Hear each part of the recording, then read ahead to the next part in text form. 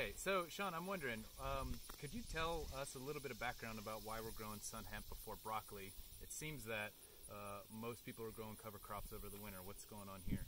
Yeah, it's a great point. Growing cover crops in the summertime, you can basically get a lot quicker growth and really quite a bit of biomass, and as well as nitrogen fixation. So the sun hemp is a nitrogen fixer. It's got bacteria that live in the root system and little nodules. And those bacteria take nitrogen out of the air, bring it into the plant, and then back into the soil for our succeeding crop of broccoli. And then with this one, we mixed Japanese millet. Here's a flower on it right here, so you can see what the flower looks like. And I felt sun hemp alone, I feel like doesn't provide enough biomass as well as enough shade in the understory to prevent weeds from growing. So mixing these two together, I think, might provide a little more weed suppression than just having the sun hemp alone. The Japanese millet's a really good weed suppressor.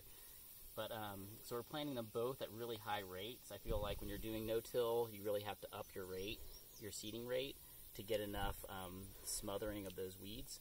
So with this one, Rachel, what do we do with this? The sun hemp is at 100 pounds per acre, and the millet is at 50 pounds per acre.